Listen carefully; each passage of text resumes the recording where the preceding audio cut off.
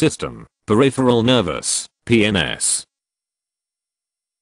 System, peripheral nervous, PNS, that portion of the nervous system that is outside the brain and spinal cord. The peripheral nervous system, PNS, is one of the two major divisions of the nervous system.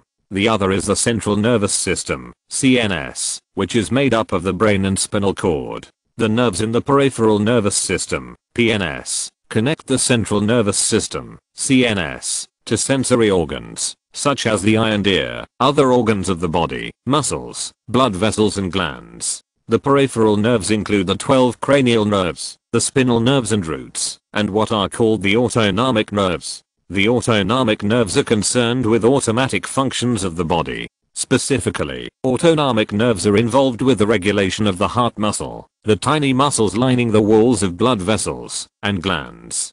Peripheral in anatomy and medicine, as elsewhere, is the opposite of central. It means situated away from the center. The word peripheral comes from the Greek peripheria, peri around or about plus pherein, to bear, carry, and fourth, intravenous. Catheter is a peripheral line.